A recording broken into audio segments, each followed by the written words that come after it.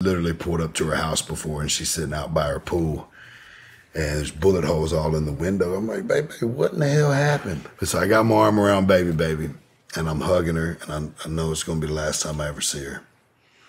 And my other aunt says, hey, your uncle's on the phone. He wants to talk to you. Sitting here on the phone, speakerphone, and he starts crying.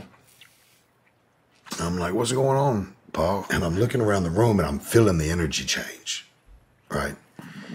And I look around, I'm like, what is he saying? And my cousin goes, something he shouldn't be fucking talking about. I'm so sorry to tell you this, but baby's the one that killed your dad. And I've got my arm around her, you know? And it was one of those moments where it tested everything that I've been through in life.